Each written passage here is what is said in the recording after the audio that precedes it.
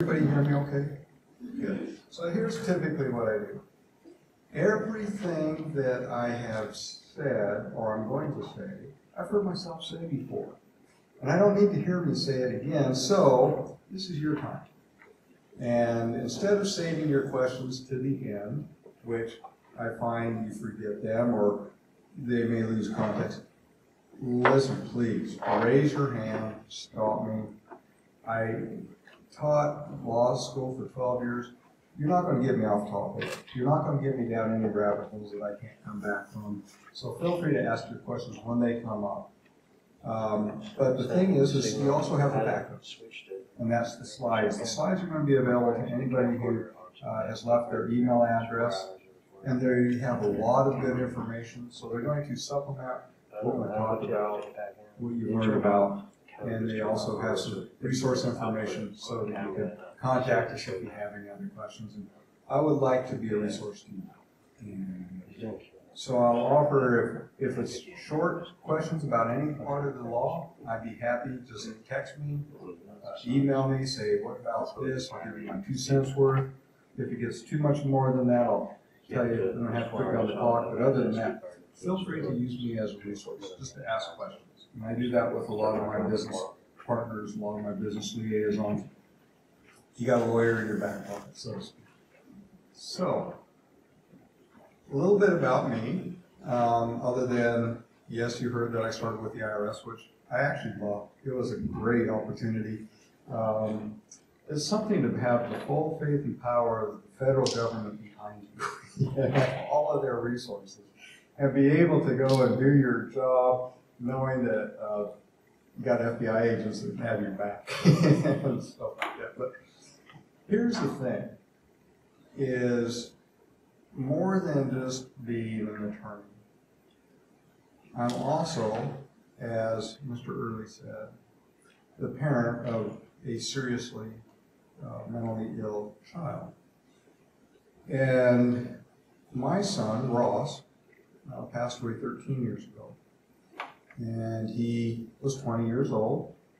And so, as a parent, if you have lost a child because of serious mental illness, and you couple that with self-medication, I've been where you're at. I've been where your clients are at.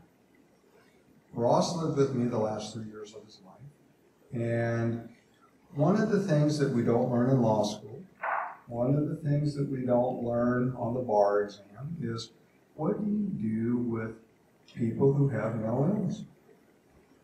And it's not a topic that we talk about a lot. And it kind of surprised me a little bit, but not too much, when Mr. Ashby said, you know, we were looking for somebody who knows a little bit about serious mental illness, and we kind of were looking, and you know, our organization, the Academy of Florida Elder Law Attorneys, has about 350 attorneys. Nobody knew anything about it except you. You're the only one who volunteered. And that says a couple things. One thing is, I'm glad you found me. But the second thing is we're not getting out education enough. And so with that said, today what I'm hoping to cover are things that will possibly help you in your own personal plan. But it's specifically geared also to help those with who have clients, that have children, that have parents that might have serious mental illness. Because we don't talk about it, and there are some planning things that you can do that you should consider that will make your lives easier. It breaks my heart. I was involved in an organization, maybe some of you have heard of it. It's called Leadership Jacksonville. Has anybody heard of Leadership? They have them in different states and cities. And what they teach is how to be a community trustee. And one of the topics that we had in our 12 sessions was mental illness. And it was very good, but it was very unsatisfying, because I learned more today in this conference than I have about mental illness anywhere else. And what a great resource this is. What a great resource. So just out of curiosity, How many of you deal with seriously mentally ill people? Pretty much all of you. I would love your feedback on whether what I'm about ready to share is going to be helpful. But when my son turned 18, the first thing I had him do were advanced correctives. Advanced correctives include, at that time, 5 documents. Now they include 6. And I have a memorandum out on that front table if you want to grab one, and it describes the advanced directives, but the durable power of attorney, the designation of healthcare surrogate, the living will, the mental health directive, and the pre-need guardian directive. And why that is so important is this. Is when somebody turns 18, what happens? Thank you. You're an adult. And when you're an adult, what does that presume? You have capacity. When I was running the clinic at the law school, I had this young woman come in, and she had an 18-year-old son who had an abscess in his tooth. And she said, the dentist won't take out the abscess or treat it because my son's 18, but he's been developmentally disabled since birth, and the dentist says he can't give me informed consent. So what do I do? Now, this is a case where very few attorneys do this, and this is really important for those who work with developmentally disabled people, whether they're developmentally disabled because of serious mental illness or it's because of some organic type medical condition. But if you have been disabled before the age of 18, instead of doing a full-blown guardianship, which we're going to talk about in a minute, there's a thing called a guardian advocate. And a guardian advocate is so much better than a guardianship. It's under a whole different chapter. Guardianship is under 744 of the Florida statutes, but guardian advocacy is under 393. And under a guardian advocacy, you don't need to have an adjudication of incapacity. You don't have to go to the court and be declared incapacity. If you've been developmentally disabled, the court relaxes a lot of those restrictions and can appoint a decision maker to help you make those decisions in life. Well, she came in and she said, I'm in trouble. And I say, why is that? She says, 20 years ago, 2 years before I had my baby, I was convicted of a felony. Now let me share with you what that meant. He couldn't give consent because he's been developmentally disabled and he didn't have enough function to give informed consent. So he couldn't make his own decisions. Now this mother who did a spectacular job raising this young man for 18 years could not be his decision maker anymore because of this prior felony. And there was no forgiveness. A governor's pardon, an expungement wouldn't have changed that. If you're a felon in Florida, you're not going to be a guardian. So, knowing this kind of background, that you want to keep the courts out of your life as much as possible, your best protection against a guardianship is that durable power of attorney. Now, what's one of the biggest misconceptions we have when we do estate planning? Let me ask you, how many in this room have their durable powers of attorney? Show of hands. I see 1, 2, 3. Okay. And I don't know how many people are in this room, but it's more than 3. And so here's the question. Why not? So I'm going to pick on somebody. Somebody who didn't raise their hand. This young woman over here with the glasses. How come you don't have one? Why don't you have a durable power of attorney? Thank you. Okay. That's an honest answer. That's an honest answer. Okay. You know, when I had 100 law students up there, I'd ask them, how many of you have your durable powers of attorney? And out of 100, 4 people would raise their hand. And I said, well, what about the rest of you? And nobody raised their hand. I said, do you need them? And so I'll ask you this. Do you need them? Not only do your clients need them, or your seriously mental illness children and family members need, do you need them? Yeah. Okay. The reason why is it has nothing to do with how much money you have, or how many assets you have or don't have. It has everything to do with keeping the courts out of your life. If you are incapacitated because you're either developmentally disabled, or you have a serious mental illness, or you have dementia, or you have incapacity, and you cannot make your financial decisions, if you haven't given that authority to somebody in writing, you need a guardianship.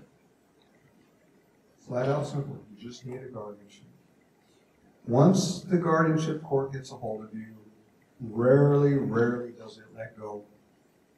And you'll probably be under a guardianship for the rest of your life. Now, I'm going to talk a little bit more about guardianships in a minute, but your durable power of attorney is your best hedge against a guardianship. Now, I've had 20-year-olds that I have had in guardianships because they've gotten in accidents. And guess what? No matter how much their parents loved them, and they were even still living at home, their parents couldn't do any of their financial decisions for them. Couldn't transfer their cars, couldn't transfer their bank accounts, couldn't pick up their paychecks. So the durable power of attorney is your best protection against a guardianship. That's going to be what keeps the courts out of your life. So, a lot of people say, well, I have a durable power of attorney. I got it off one of these computer programs, or I got it from a friend. Can you sense a problem with that, maybe?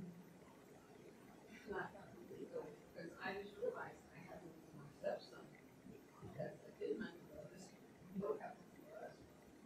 Thank you. Or something like that. This young woman says, I have one for my stepson because of his serious mental illness, but I don't have one for myself. If you should have a stroke or you became incapacitated for some reason, how long have you been married? 5.5 years. Does your husband love you? Yeah. Okay. Can your husband transact your financial affairs without that written authority? No. And that's the problem. I could not transact Ross's financial affairs without that written power of attorney. Ross was one of the most awesome people I've ever been associated with. And I know he's my son, but he was a kind, sensitive, respectful, sincere, helpful individual. He was always a good example to me. Until he started developing symptoms of schizoaffective disorder, coupled with self-medication. And it changed him. And we've heard, better than I can, I'm not as eloquent as Mr. Early on this, but we have heard the changes that happen when somebody has got serious mental illness. And I saw Ross go from that most wonderful, I mean, I never had problems with him as a kid, ever. He never gave me a moment of grief. I never had to spank him. I never had to, I might have raised my voice, I don't remember. But when he got the illness and he started self-medicating, he changed. And not in a good way. It took him of his dignity, it took him of his self-esteem, it took him of his ambition and his enthusiasm and his hope. And that's what killed him. He lost his hope. One of the reasons I love this conference today is I have hope.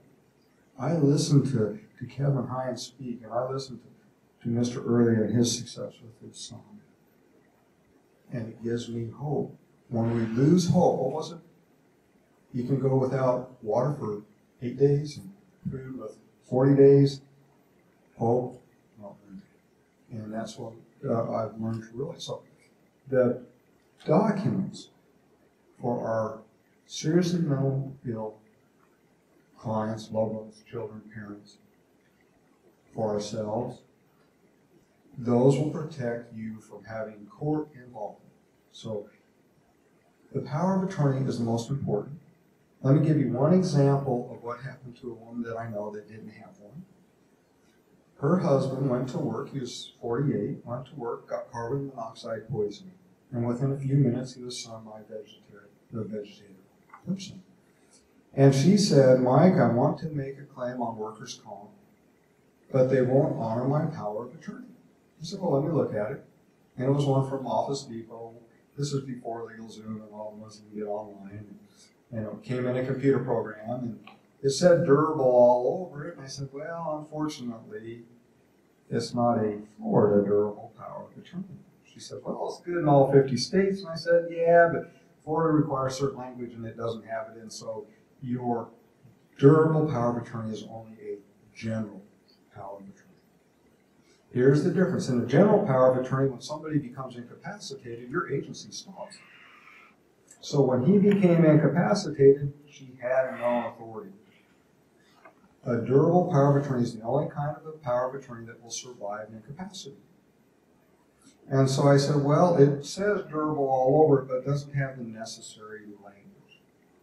Well, Mike, the banks have been letting me use it. Are any of you bankers? Good, because I love bankers, but I don't. I've never had a banker give good legal advice ever. 100% of the time they're wrong. And it's always been bad advice, and it's always called wrong. But the bank has always let me use this power of attorney. I said, well, that's because you're joint owner on all of the accounts. But you're asking for hundreds of thousands of dollars from an insurance company. They know what a power of attorney is. They know you don't have one. And now you need a guardianship. So this is a time you don't want to be pennies wise and pounds foolish. We ended up doing a guardianship for her.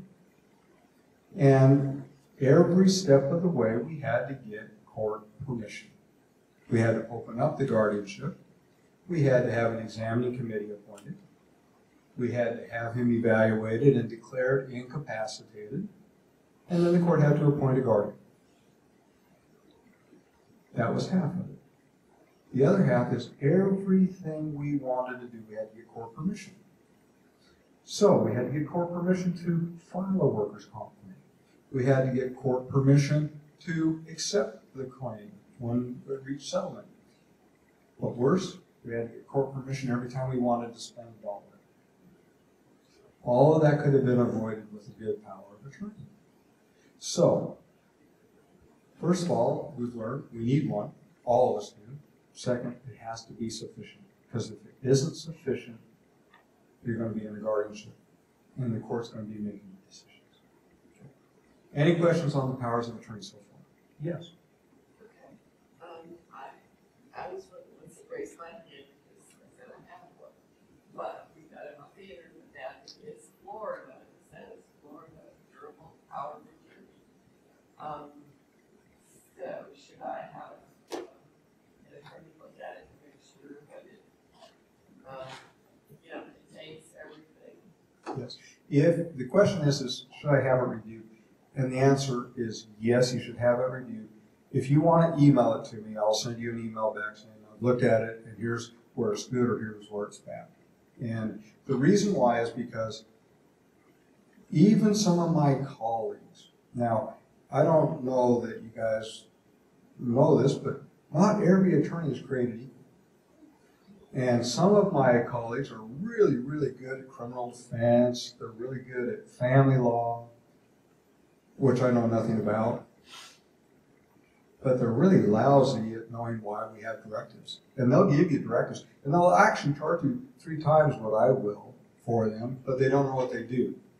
So a lot of times, they don't have the proper language, even though it was prepared by an attorney.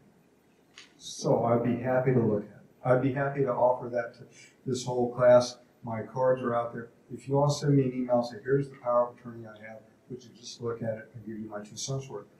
In 2011, the power of attorney law changed significantly in Florida. Ours went from 4 pages to 16 pages. And the reason why is because the legislature said, if the authority is not included in writing in this power of attorney, you don't have it. And if you need it and you don't have it, now you're in front of the guardianship court. So ours throws in everything, including the kitchen sink. You want them powerful, you want them broad. And there's 5 areas in that power of attorney that have to be separately initialed in order to have that authority. And so when you look at the Florida power of attorney you have, were there parts on there that you had to initial? Yes, and my daughter's was, she also had a page where she had to accept, because I had to wait for Okay. allergy or something. Now, isn't that funny? It had a page for her to accept it, but that's not a legal requirement. So we don't even do that page. We don't, sometimes parents don't want their kids to know that they gave them power of attorney, so we don't have them initial it at all. We don't even have that page. But the initials, the important ones are to create trust powers and to be able to change beneficiary designations. Several pages and stuff. Okay. But I'd be happy to look at it. Because you don't want to find out it's not sufficient when you're incapacitated, because then it's too late to change. The next document is really important, and that's your designation of healthcare surrogate. Why is that important? If you don't have certain authority in writing, not only for finances, but for healthcare, again, you could have decisions being made by somebody you don't want to have made. One of the documents we're going to talk about is that mental health directive. And one of the things that you want to be sure that you give your healthcare surrogate is authority to make your mental health decisions. Have you guys run into clients or situations where they've had a mental health directive? Has anybody in this room ever seen one? Okay, so you've seen one, and what does the mental health directive you've seen allow? Do you remember? Our insurance would have want to have them in case of mental health emergency and help make this decision. They actually give ideas and things to do for them also. Okay. Most of my colleagues don't even know what one is, so they don't even provide. But our mental health directive has 3 parts to it primarily, but there's space to write in other things. But it has the decision on psychoactive medications, convulsive therapy that we heard Kevin talk about, and restraints. And so the reason that we have these written directives is if it's in writing, the court can enforce it. The court can understand what your intention is and enforce it. If it doesn't have it in writing, you may not have your intentions on it. Yes, sir. Is it assumed that the durable medical power of attorney would be the same person who make decisions related to mental health issues? Excellent question. The question is it assumed that the designation of healthcare surrogate is going to be the same person making your mental health decisions? Unless you specify otherwise, yes, that will be true. That will be true. So if you want different people, you need to specify the different capacities. So that's a good question. Yes? What happens if the hospital won't recognize? Oh, excellent question. What happens if the hospitals won't recognize it? And I had that case happen. I had a nephew who was the guardian of his aunt, and she had a living will, which we're going to talk about here in a minute. Well, I'll tell you what a living will is. The living will is not your last will and testament.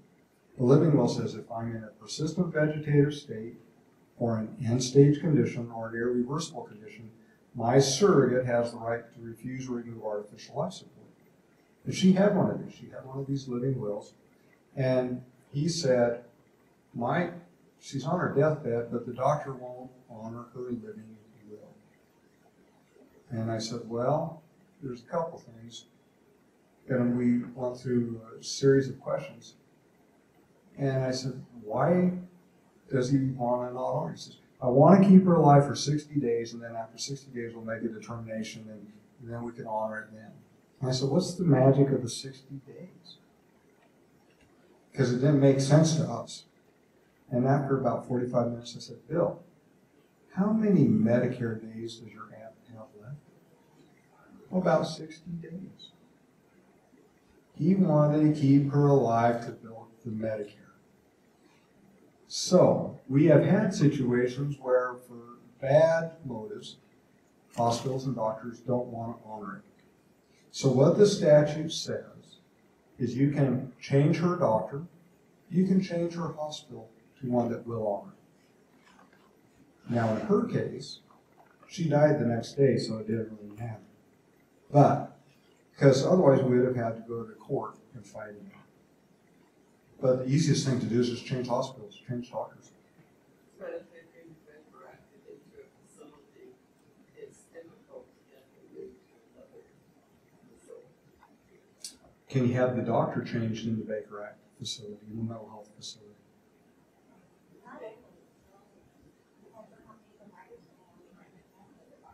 You may not have another doctor. So, if you can't find a different doctor, then you might have to take that one to court and get the court to enforce it. But you're talking about a Baker Act that is lasting over 72 hours then. Yeah, so somebody, what happens at 72 hours with the Baker Act? Does everybody know what a Baker Act is here? Because that was one of the questions that I had. Okay, so in the Baker Act, they can put you in a mental health facility for 72 hours for evaluation. What happens after that 72 hours? The psychiatrist decides whether they keep you or set you free. Okay. In the law, we call that due process. And under due process, what do we have under due process? The right to a hearing, the right to notice, and the right to representation.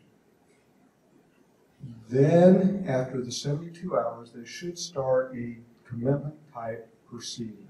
Now, the psychiatrist is probably the one who's doing it, but the fact is the patient or loved ones still have the right to due process. They still have a right to challenge that commitment hearing. But if they don't challenge it, or if they do stay in there over 72 hours, then you might have to go to court to change out the care provider if that becomes an issue. Well, that's where the court-appointed attorney comes in and talks to them for 5 minutes and represents them at the Baker Act hearing. And it's the same attorney that's probably seen 15 other patients that day, and he doesn't even know their names, or she doesn't even know their names. Yeah. But nonetheless, that is due process, right? They've been given an attorney. And it's not perfect. And that's why if you can prevent having the courts involved, you should. There is one other thing I wanted to share with you about the living will law, because this is kind of interesting, the history of it. And does anybody remember the Karen Ann Quinlan case? Yeah. So that was 1976. So when I had the 100 law students up there, and I said, how many of you need your directives? And nobody raised their hand. I said, let me kind of give you a litany, because all of you are under 25 years old. I said, let's talk about the law of the living will. Because if it's not in writing, it may not be honored. So that's what happened to Terry Scheibel, right? How old was Terry Scheibel? About 24. She didn't have a living will. Does everybody remember the Terry Scheibel case? This is a young woman who was in a persistent vegetative state, and after 8 years of being on a feeding tube, her husband moved to have the feeding tube removed. And the press crucified him. He's out for her money. He's out to kill his wife. He wants to get married again. Now, let me give you some background. He watched his wife for 8 years not make any improvement at all. Just withering away in that bed without any quality of life. And after 8 years, he says, enough is enough. I don't think I would have waited 8 years. I wouldn't have wanted to see my spouse live even a year under that kind of condition. But she did not have a written living will. So the parents came in and said, well, that's not what Terry would have wanted, which started another 8 years of litigation. Was the husband going to get that $1 million policy? No. It was all going to go to medical expenses. He wasn't going to get a penny of it. So for 16 years, we fought that battle with Terry Scheibel, where if she had had a written living will, there would have been no question. It would have been over and done with within months. So that's the Terry Scheibel case. 1976, it really started with Karen Ann Quinlan. Karen Ann Quinlan was a young woman, about 23, found in a persistent vegetative state. And that was the first case where the Supreme Court of the United States said, listen, we have a zone of privacy. We have medical autonomy. We have the right to refuse medical treatment. Before then, it was considered homicide or euthanasia or suicide. But the court said, we have a right to elect whether or not we want these medical procedures. And they allowed a woman to make that decision, Karen Ann Quinlan. After that, California was the first state to enact the living will statute. But that was the first time it was legal. Well, that rocked along for about 16 years, and then in 1990, Nancy Cruzan. Remember her? Another young woman in her early 20s. That one went to the Supreme Court and says if your directives aren't in writing, you haven't met the burden of proof, and they don't have to be honored. So everybody went out there and got it in writing. So if you notice, Karen Ann Quinlan, Nancy Cruzan, Terry Scheibel, what did they all have in common? The laws that we live under today, the significant laws of the living will, were all created by young women under 25. So then I looked up at the lawsuits. I said, now how many of you need those directives? And it started sinking in. If we don't have our wishes in writing, they may not be honored. If our serious mentally ill loved ones don't have their wishes in writing, then the court gets to decide. And like that attorney ad litem, who may spend 5 minutes with them, those decisions are going to impact their life and quality of life for the rest of their life. So we need the durable power of attorney, healthcare surrogate, living will, and the mental health corrective.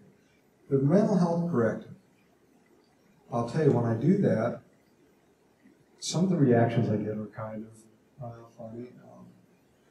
When we get to the convulsive therapy, the electroshock therapy, the most common answer I get is, do they still do that? Now, it was real interesting that Kevin mentioned that today because he had 26 episodes, but it helped him. I've had several clients that have had ECT, and it has helped them. Matter of fact, I was in Wekiva. Wekiva is one of our sponsors. I was in Wekiva, and I was called there, and I met with a gentleman, and he couldn't even say 2 or 3 coherent words. He's in a catatonic depression.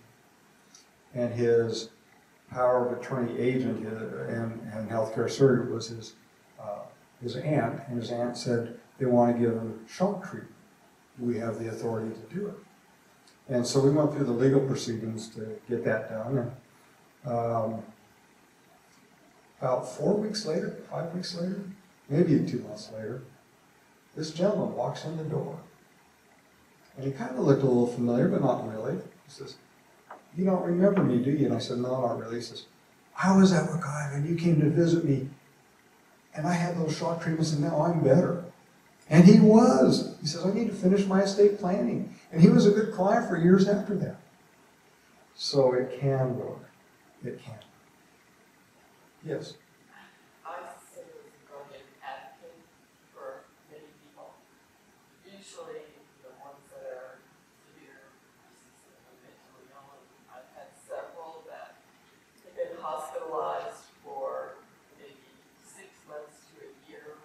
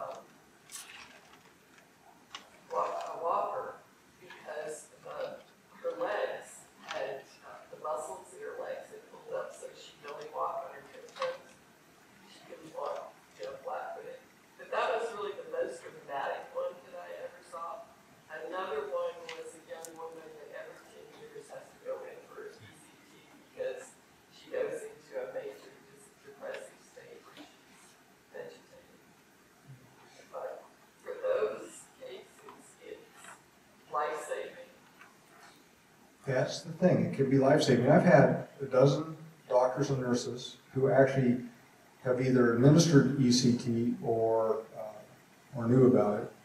They all signed the directive. I've had clients that have had ECT before. They signed the directive. I'm not saying it's for everyone, but the directives are to let people know what is your decision. It's all really about you. These are what these directives are for, is they let people know what is important to you. What do you want to have?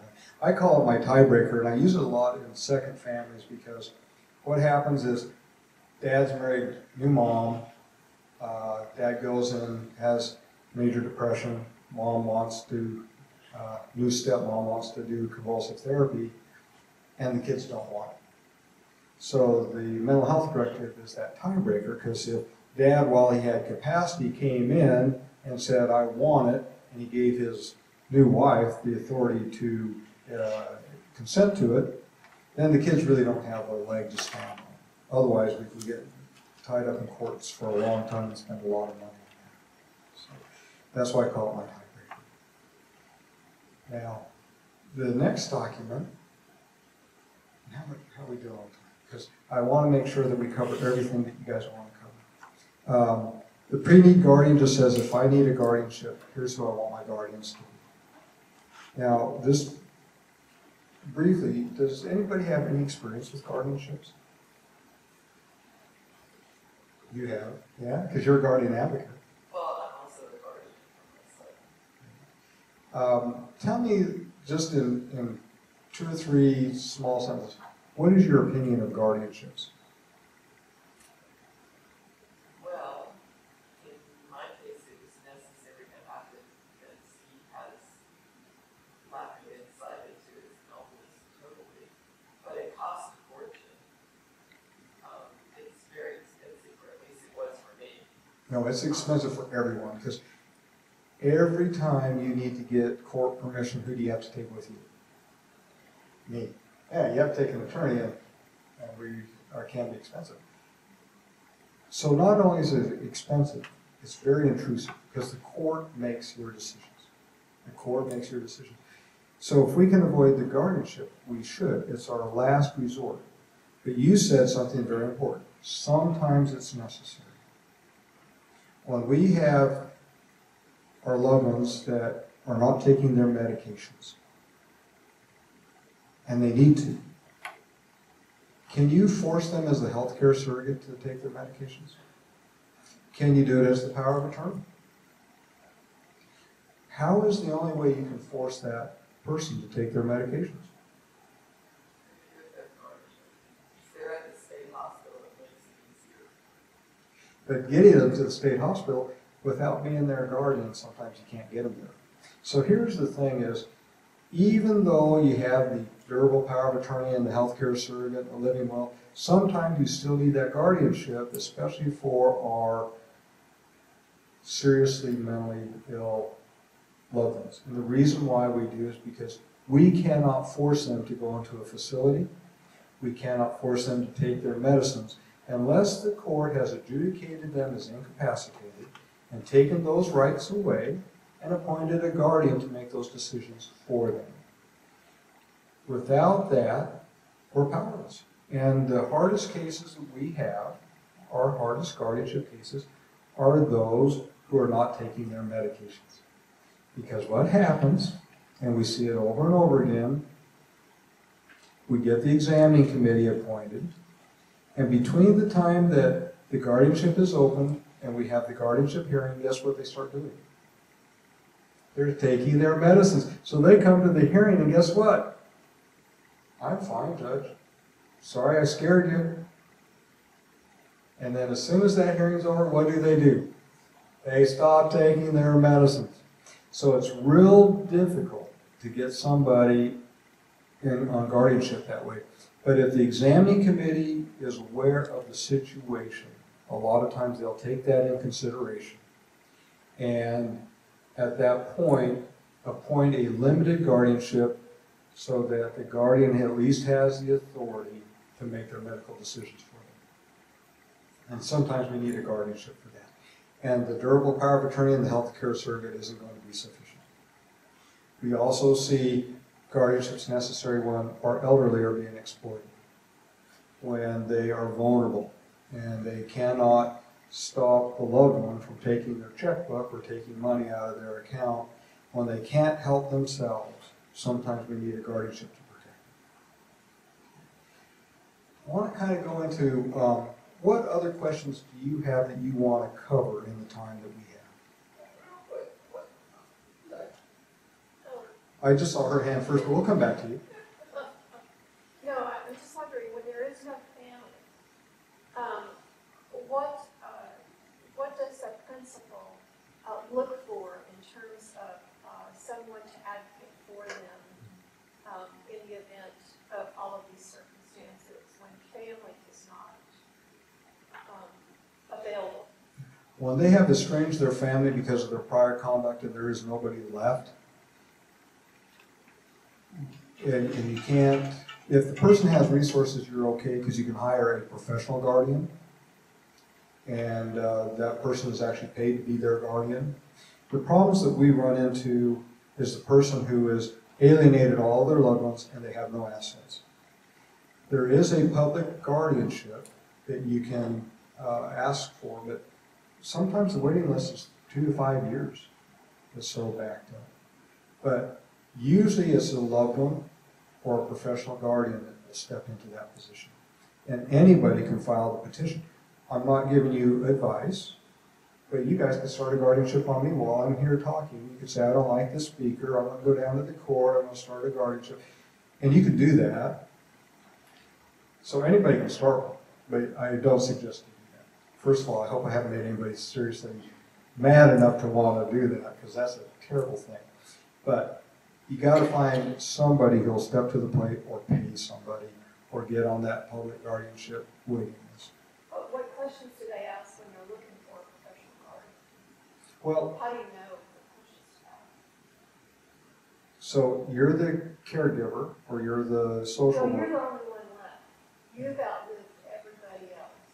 Yeah. Your children died before you did. You're the oldest child. You've outlived everybody. So now you have to find someone to advocate for you. Oh, for you. Right. Now, what do you do? Oh, What excellent question. what kinds of questions do you ask? Excellent questions for yourself. Right. Again, if you have assets, you come to my office, I can find you a professional guardian. But let's talk about that, because this is really important. And this happens a lot, actually. People have nobody left. I had a gentleman who was one of my law students, and his parents had dementia, and so he took care of them, and he came back to me about 10 years later and says, I'm going to take the bar, can I come work for you? His parents had died, he had no spouse, he had no children, he had no siblings, he had nobody. And we find that more and more. And it really hit home because he's a little bit younger than me, and he was the victim of a hit and run last October. And there was nobody to call. We were it. I was his boss and really his only friend left. So when you run into that situation, then if you have assets, you hire a professional guardian. If you don't have assets, then do you have any close friends? Do you have any siblings? Do you have any nephews or nieces? Do you have any clergy that would be willing to step into that position?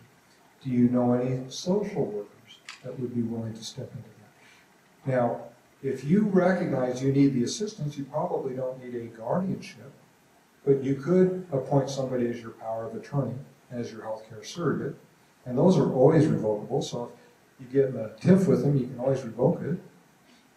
But there's also a thing called a voluntary guardianship. And in a voluntary guardianship, you go to the court because your doctor has says you understand what you are relinquishing. And the court will appoint you a decision maker, usually somebody that you selected, again, that friend or that nephew or niece or that clergy person or the social worker or your neighbor. The court will appoint that person, but they will not adjudicate you as incapacitated.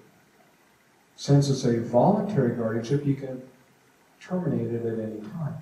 But while you're under that guardianship, you're not subject to the same amount of exploitation. You can't enter into contracts by yourself. So you're not going to have somebody come and have you sign your house away, because that's a null and void act under a voluntary guardianship. So you have different levels. The power of attorney to start with. The voluntary guardianship is the next least restrictive level. And then an involuntary guardianship at the very last resort. Any other questions on that one? How about you? What was yours? How is the difference between a power of attorney and durable power of attorney, or are they interchangeable? Okay. Well, most people just say power of attorney, but there is a difference, and that is there's several types of powers of attorney. There's limited, which is limited to a specific action. A lot of people go to banks and they get this limited power of attorney, and they think, well, I got my power of attorney, so I'm okay. Well, they aren't. They're good for that one bank. That's it. Nothing else. But primarily, there's a general power of attorney and a durable power of attorney. If you have a general power of attorney and you become incapacitated, your power of attorney's agency stops, and they can't help you anymore. The durable power of attorney is the only kind of a power of attorney that will survive your incapacity, so your agent can continue to help you. Like in the case I shared with, the husband became incapacitated, so that general power of attorney gave his wife no more rights. But a durable power of attorney would allow her to act outside of the guardianship. And that's why it's so important to have a durable power of attorney. Does the durable power of attorney survive death? No. No power of attorney survives death. So let's talk a little bit about how to plan, and I do want to spend just a few minutes on this. We have loved ones that some of them have serious mental illness, and we want to protect them where we can, but we can't give them $1. I couldn't give my son $1.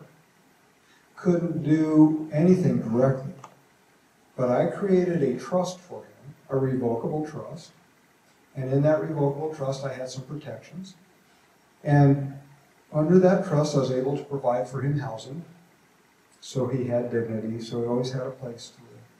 I was able to provide food for him. I was able to provide medical care for him. But he never had $1, he never had an asset in his name, so he couldn't sell it or trade it or abuse it. But he always had a roof over his head and medical and food. So one of the mistakes we see a lot, and it's common, is you have two kids. You have one that's got the serious mental illness. You have the other one that's fine. Son, I'm going to leave you all of my property. You take care of your brother. Good idea or bad idea? Bad idea, because what happens is you give all of the assets to the one son, and he goes into bankruptcy, or he gets a divorce, or he gets sued by a creditor, he's got IRS problems. Now you have both sons disinherited. The way we protect our beneficiaries is through trust.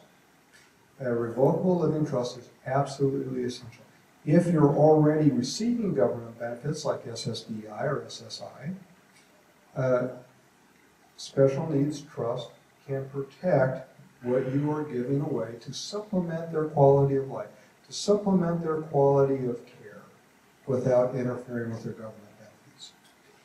The trust is really the only way we can do that. And you need an attorney to do that, right?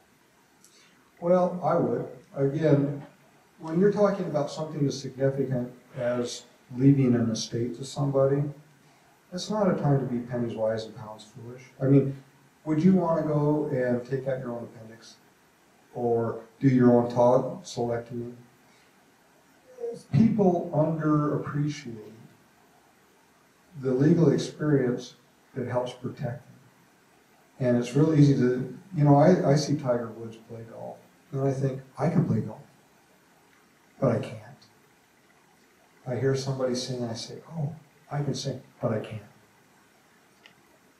We make it look easy, but I can promise you that some of these critical matters, the mistakes, the ramifications can be so serious and so devastating.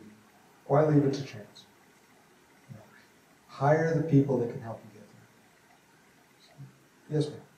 Speak a little bit to capacity and durable power of attorney. So my guess is that obviously you can't be sign power of attorney for yourself, right? Correct. You cannot be deemed incapacitated by a court and sign a power of attorney for yourself. So if we have someone who is already incapacitated, that's not an option on the table. Question. Who deemed him as incapacitated? That's the next question. Who does that? See, that's the big, beautiful thing about it. And I can't tell you how many times I've been into hospices, hospitals, assisted living facilities, and been told by the medical staff, that person can't sign these directives. They got dementia. They're incompetent. And I go in there and I talk to them, and they know who their loved one is. They know what it means to be giving up access to their property and to turn over control to somebody else. That's sufficient capacity to sign a durable power of attorney, to enter into contracts, and to make a will. It's not a medical decision, it's a legal decision. And if they understand the consequences of their actions, they have capacity. And I don't care if they've been diagnosed with dementia. I don't care if they have been told by 2 doctors, you're incapacitated and you don't have your driver's license anymore. That's okay. It doesn't mean that they are necessarily incapacitated to do their directives. Knowing that the alternative is a guardianship, we look hard for capacity.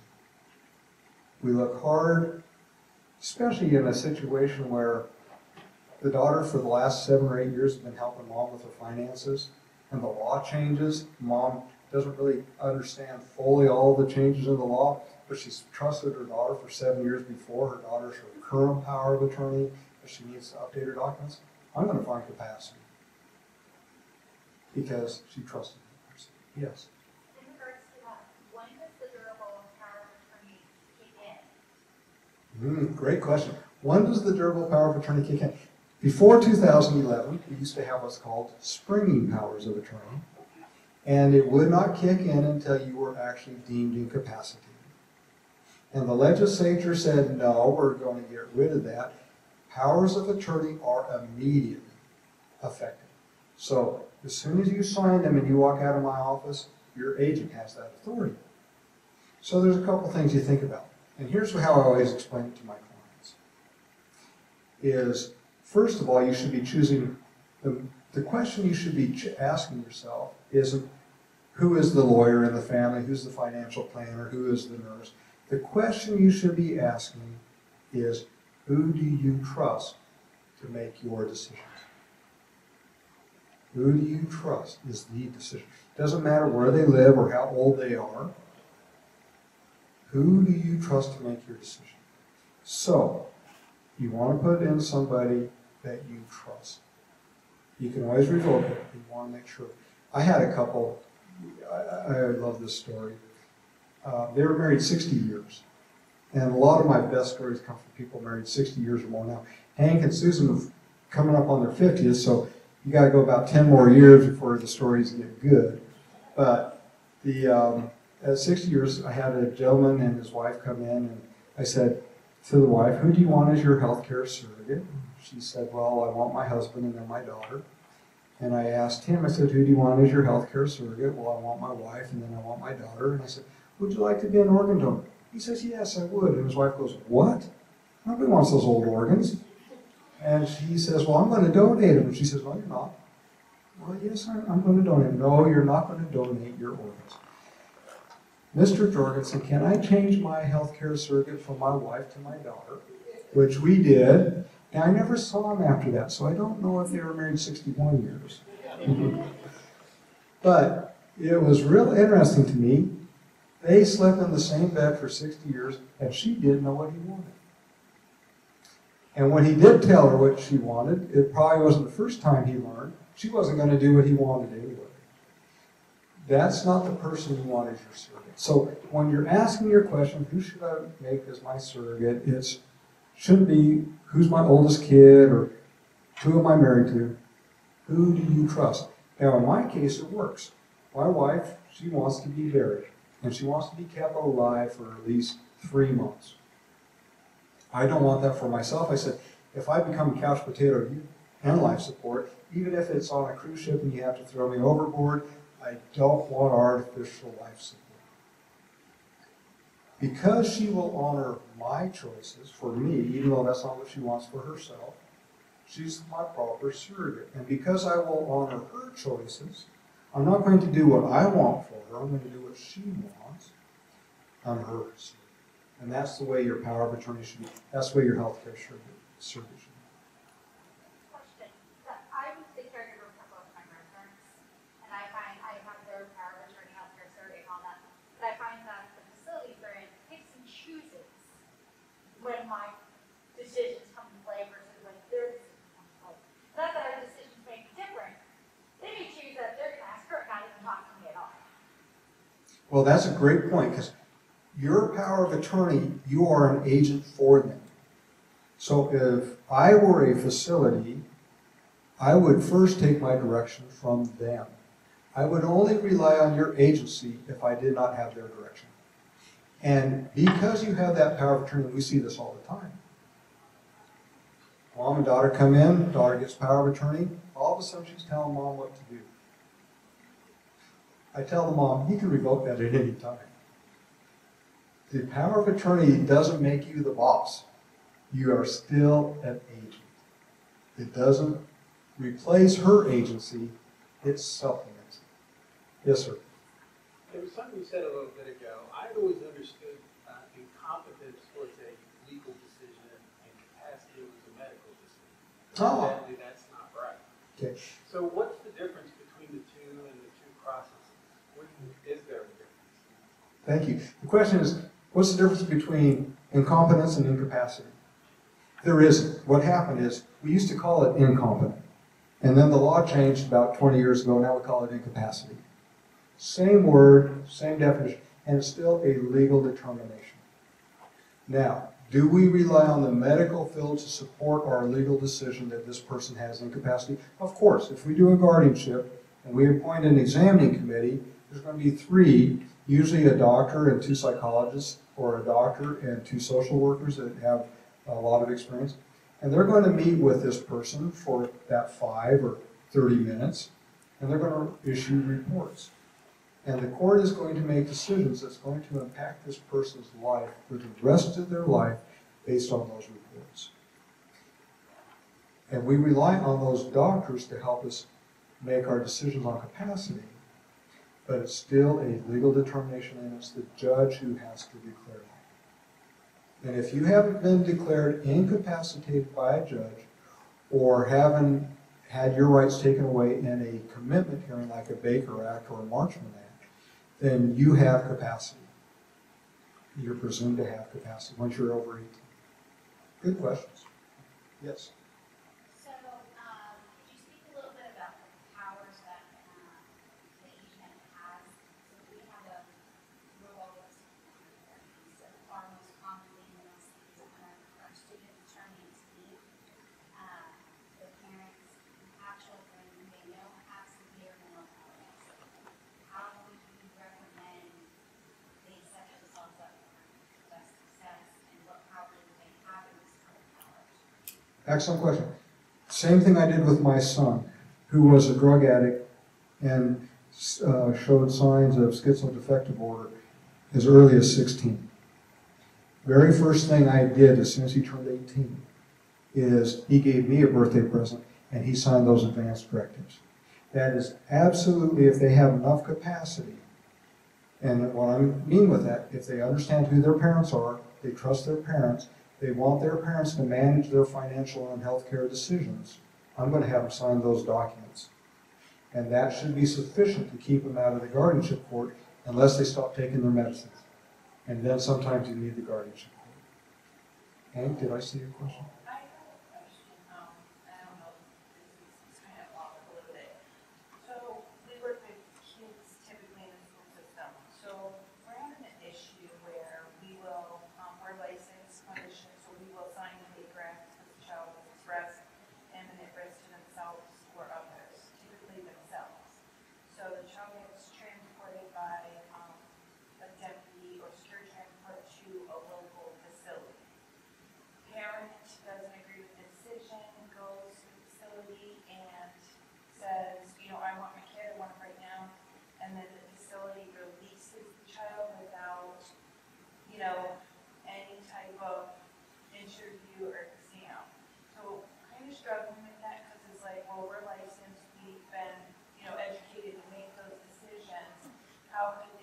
to allow a kid to walk out the door that we declared needed an involuntary examination? Yeah. That's a great question. I love your questions. And I didn't plan any of them. These are all coming from you guys. When you have somebody who is under 18, unless the parent's rights have been terminated by a court of law, the parent has the absolute right to make the child's decisions until they turn 18. And you can have them Baker acted and you can have them Marchman acted, but it's ultimately the parent who gets to make that decision. Now, once they turn 18, then the kid gets to make that decision, and if he doesn't make the right decision, then the Baker Act and the Marchman Act work. But unfortunately, the way the law is written, you as a parent have that right as their natural guardian.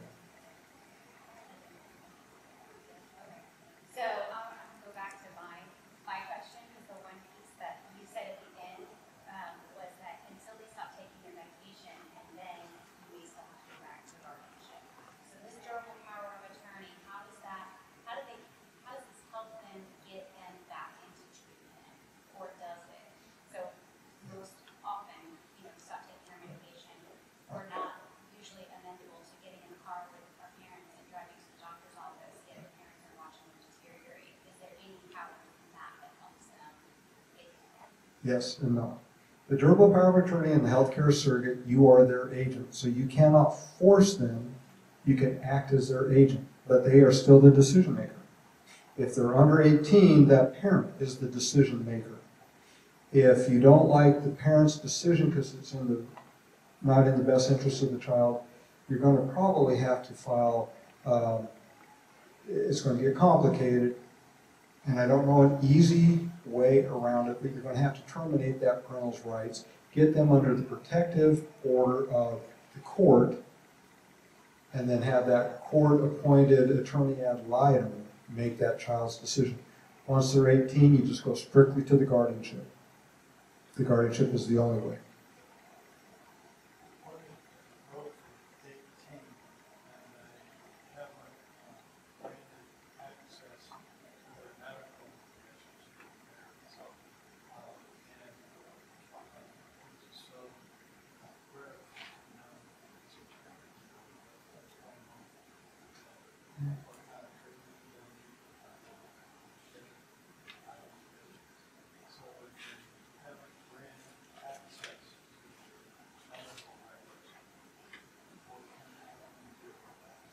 If they're over 18 and they haven't given you healthcare surrogate or access to their medical records, the only way is through a guardianship. That's the only way.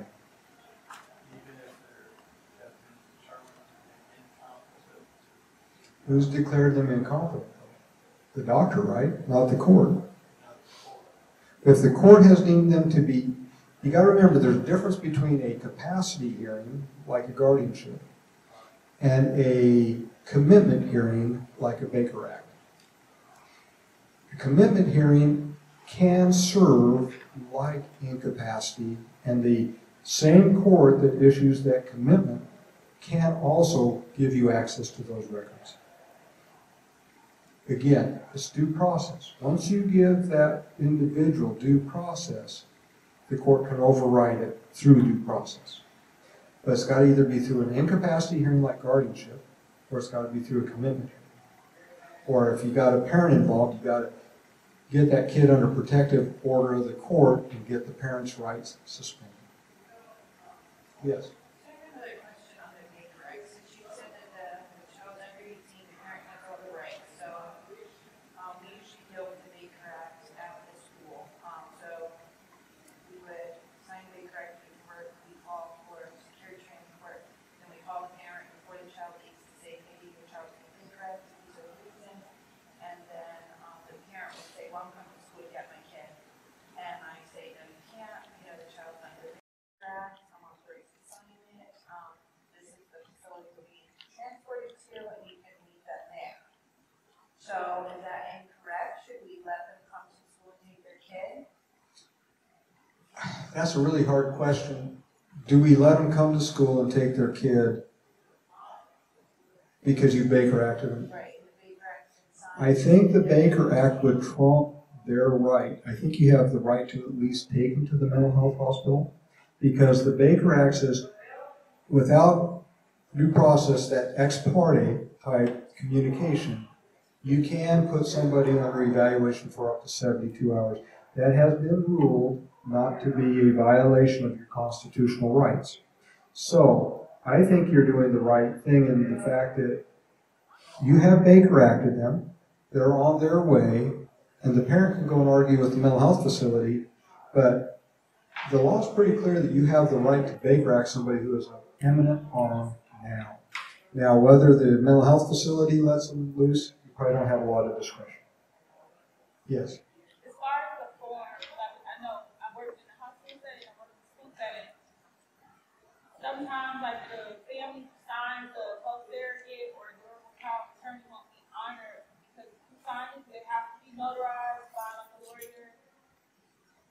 The durable power of attorney has to be notarized and witnessed by two impartial witnesses. The healthcare surrogate just needs two impartial witnesses. They have different functions. The durable power of attorney is for finances. The healthcare surrogate is for their their healthcare decisions. So you have to decide, what hat are you wearing? Yes.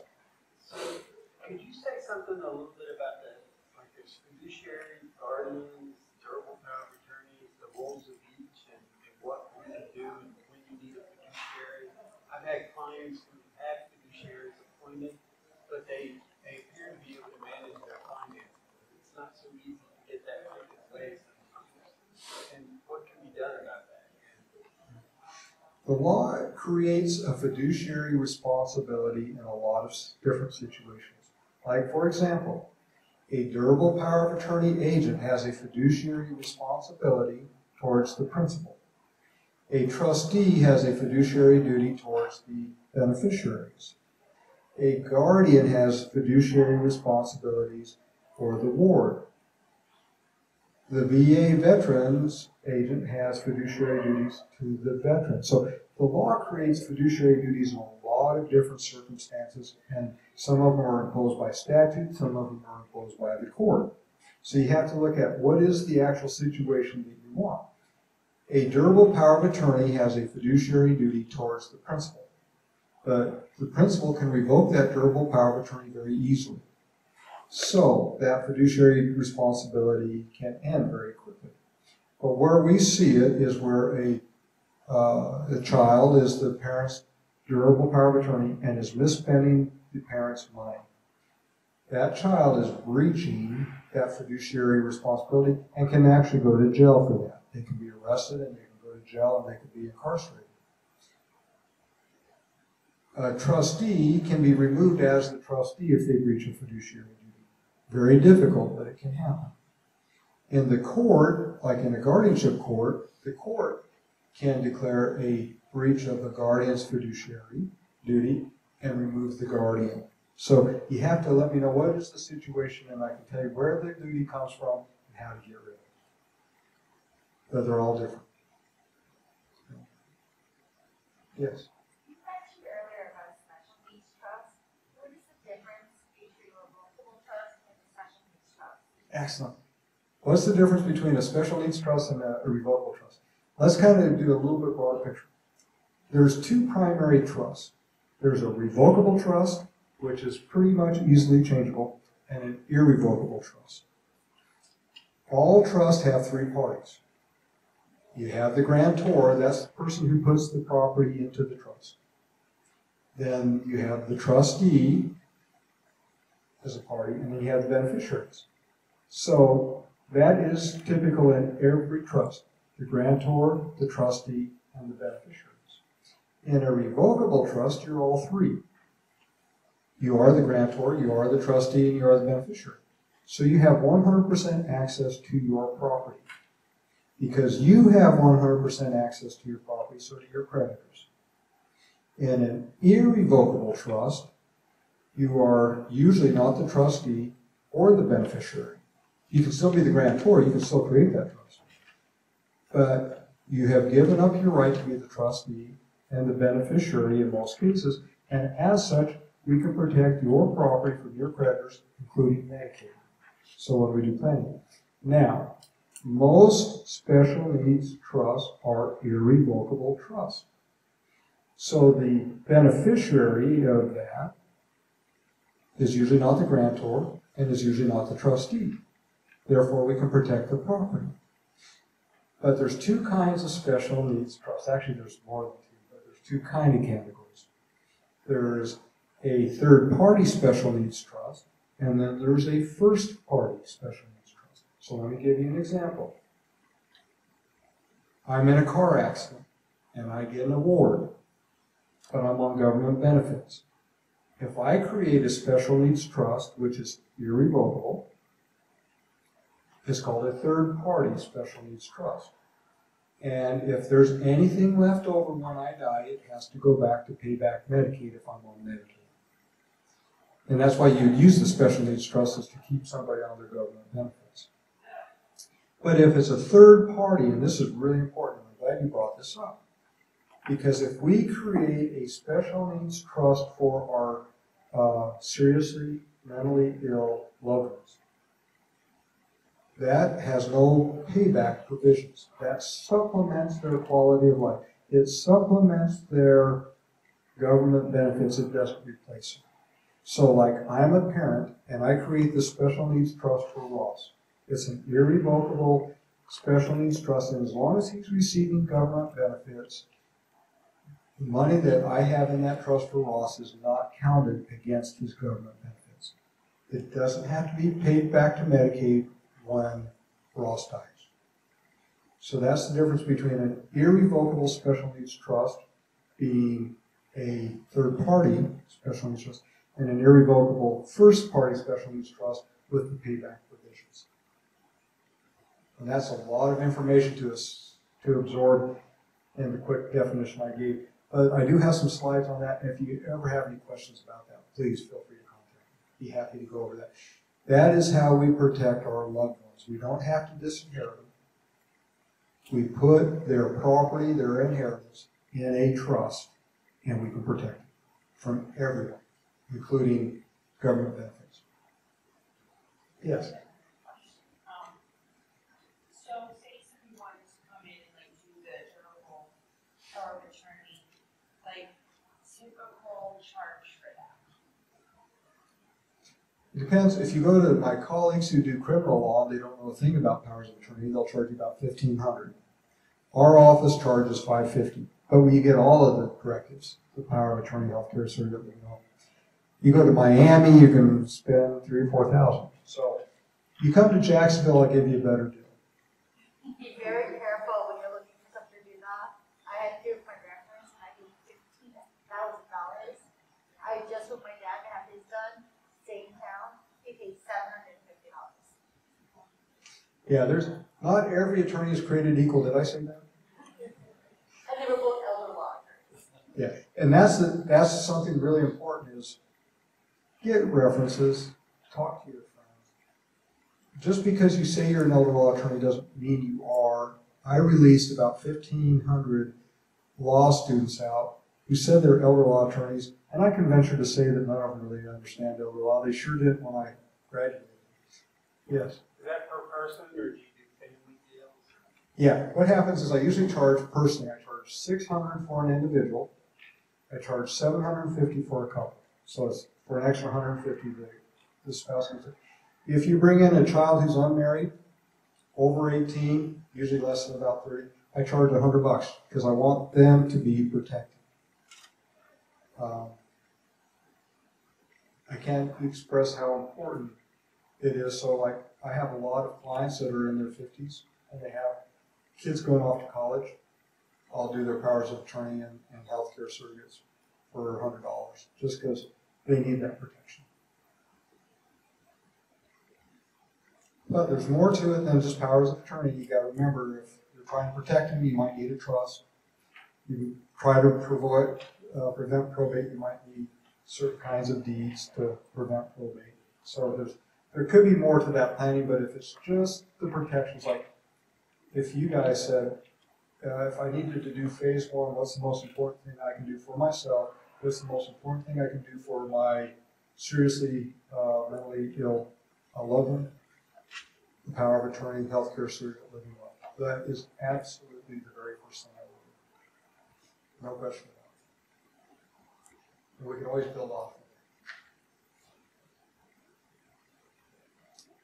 This has been great. I don't know how much time we have. I think we've probably gone over actually. But are there any other questions before we go?